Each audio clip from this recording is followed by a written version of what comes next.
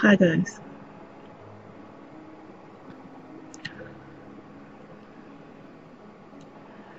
First off, I want to say that I'm sorry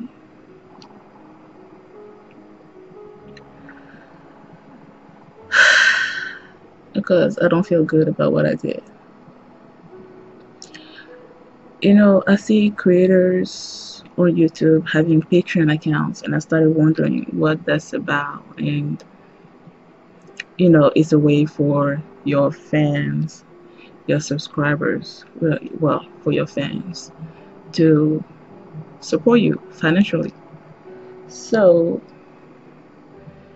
because I was in need of support, I created a Patreon account. And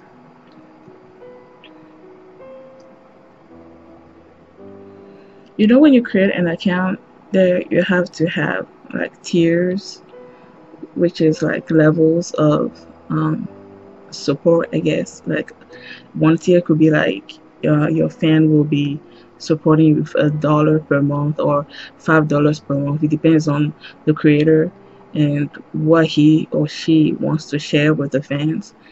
And so I thought about what that could be for me. So I set it up in a way that for like I changed my mind a lot about what to put there. Like for $1 you would have um one, uh, it doesn't matter. When did that I did that because that's how a lot of YouTube creators did it. But then I feel like they have more to offer their fans than I do, because what I do is just reactions. Okay, so if I believe it's been a few months, I'm not sure, but I've been cutting out stuff out of my video reactions. I was doing that before I thought of Patreon, and then since you're supposed to offer fans something in return for their support, I decided that instead of cutting those stuff out and just getting rid of it, that I would post the full reaction on my Patreon, and then people that support me will get to watch it. And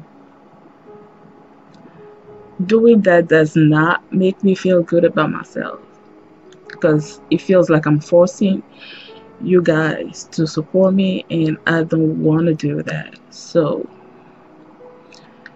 what I'm going to do is I'm still going to be posting, I'm still going to be cutting stuff out, because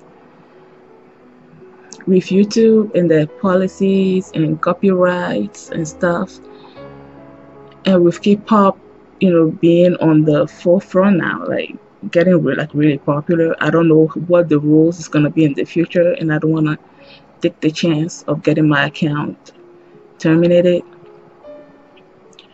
which is why I've been cutting stuff out, because I don't want to trigger the copyright stuff, you know.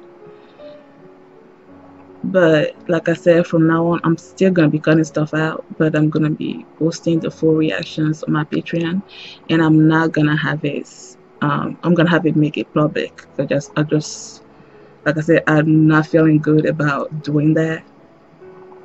So if you guys want to see the full reaction, you can go there and watch it. But I'm not gonna make you support me for it, you know. And I want that page to be somewhere where I can share what is what I feel passionate about, what I like to watch. Maybe talk about shows that I watch and what I feel about a certain episode. I don't know, anything that I want to share with you guys. I want to be able to do that there and not have it be like a conditional thing that you get to see this after you support me. That does not, it doesn't feel right to me. So that's how it's gonna be, and I'm gonna have it set up in such a way. I don't even know if I can do that, but if you guys want to support me, you can. If you don't, that's fine. But that's how it's going to be from now on. So I just want to apologize to you guys in case, because I just started this a few days ago, in case you clicked on a link to the full reaction and then it says, hey, to watch it you have to be a $5 patron or something. I'm sorry to you guys, because I'm gonna go back to all those videos and just make all of those things public so you guys can watch it anytime you want to watch it.